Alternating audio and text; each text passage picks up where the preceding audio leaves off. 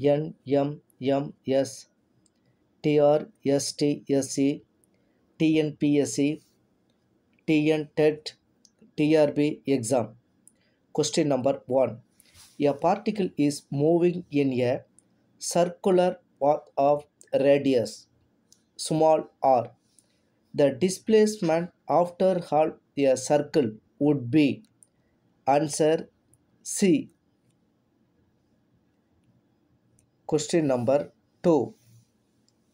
Suppose a boy is enjoying a ride on a merry-go-round which is moving with a constant speed of 10 meter per second. It implies that the boy is answer C. Question number 3. How can we increase the stability of an object? Answer A. Question number 4. Distance traveled by a body in a given time. Answer B. Question number 5. Which of the following is correct? Answer B. Question number 6. Average speed of a moving object is equal to the magnitude of its average velocity when it travels. Answer A. The slope of a velocity time graph gives. Answer D. Question number 8. If the velocity of a body does not change, then its acceleration is infinity. Answer C. Question number 9. If the distance traveled by a car is direct proportional to the duration of time the car will travel with.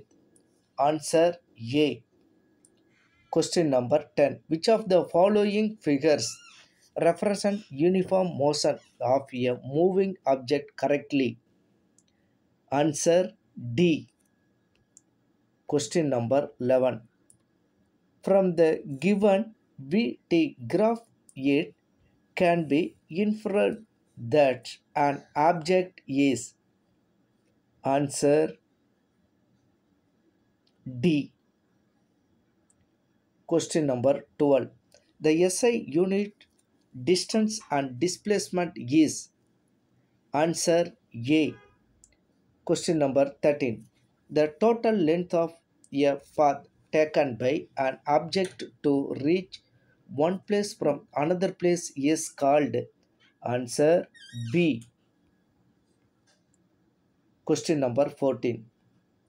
Is the unit for measuring the distance in the field of aviation and sea transportation? Answer A. Question number 15. The speed of cheetah running. Answer D. Question number 16. Racing cars are built low and broad for. Answer A.